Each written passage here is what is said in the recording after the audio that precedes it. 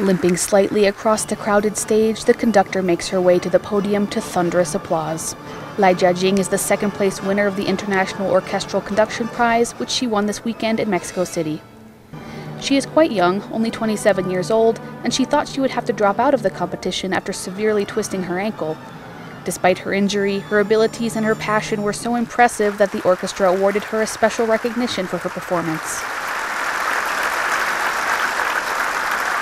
Let me feel very, very touched and very, very warm. And because every time when I work with orchestra during the three round, I feel that the orchestra is so supportive to a young lady, and everything I request, they try so hard to achieve my artistic goal.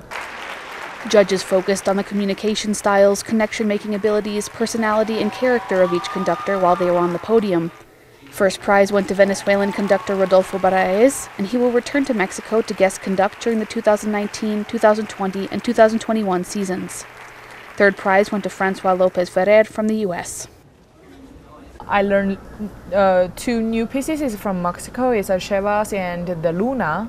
I found that's a two really good piece.